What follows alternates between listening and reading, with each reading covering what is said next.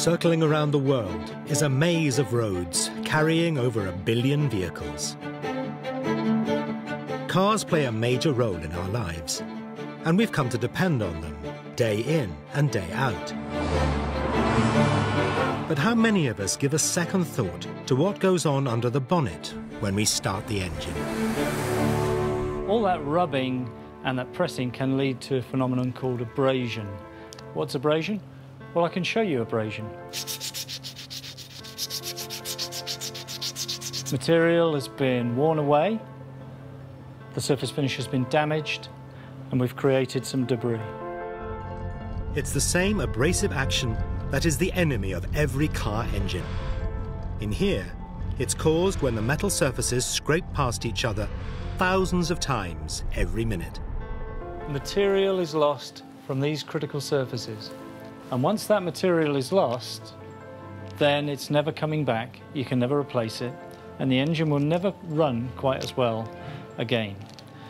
And that whole process, that loss of material, is wear.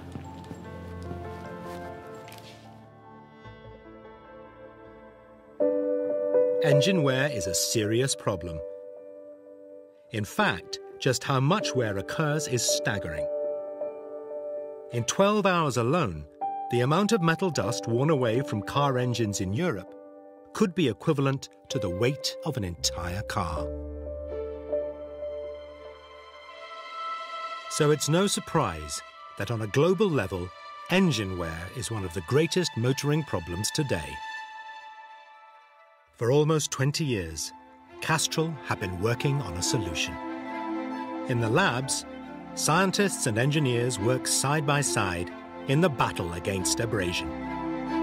They've discovered there's a particular period of time when engine wear is at its worst, the warm-up period, the time it takes your oil to reach its optimum operating temperature.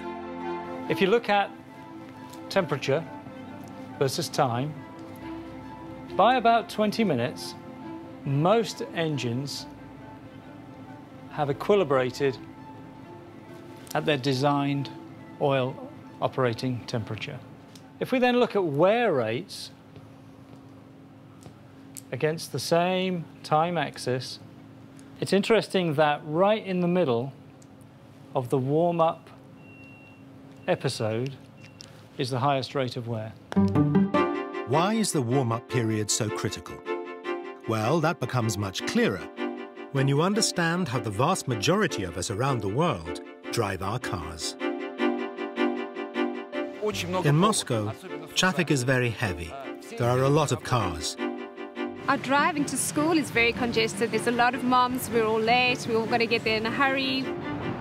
Because of the congested roads and drivers constantly weaving in and out of traffic, I keep stopping and starting. What's worse, engine oil is slippery stuff. So the moment you switch your engine off, it drains, breaks its protective film, and leaves metal surfaces unprotected. But what if there was a component of engine oil which could stick to metal, coating it whatever the engine temperature? A component which could effectively defy gravity.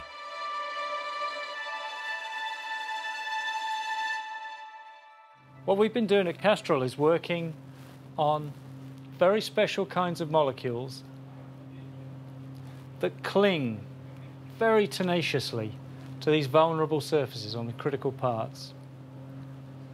And even when the oil film breaks down, even when there is metal-to-metal contact, they get in the way. They protect those critical surfaces. This is the breakthrough. Castrol Magnatec's intelligent molecules. Molecules which give oil the power to cling to critical parts, even when your engine is turned off. Ready to protect from the moment you turn the key. Even though oil is forced to drain down into the sump by the force of gravity, the Magnatec intelligent molecules cling so tenaciously that if you left them there 100 years, the molecules would still be there ready to protect. Oil that clings is a bold claim, but it's one that's based on rigorous testing. These are engine cams. These parts suffer heavily from abrasion, and that's why they are the subject of a great deal of testing, with and without Castrol Magnatec. These are the two engine test parts.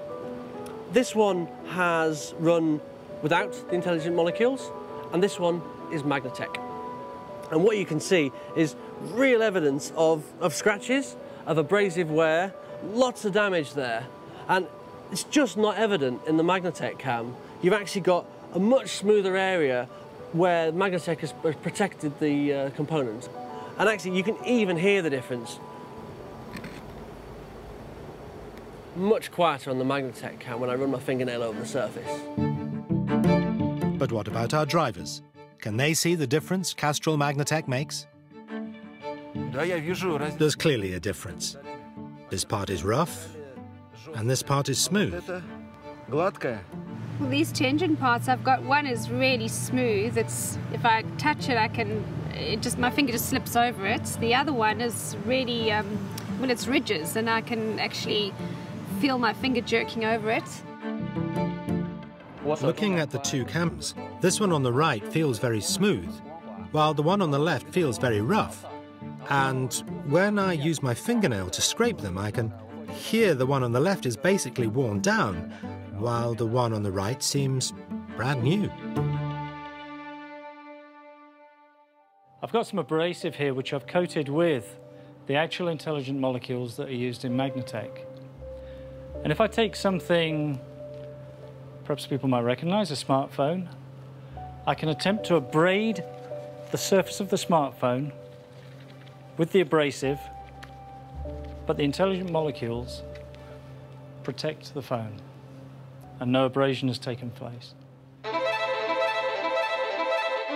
So the benefit of Castrol Magnatec is that it offers instant protection from the moment you turn the key. I think we're all very happy here that we've been able to work on technologies that bring these kind of advantages.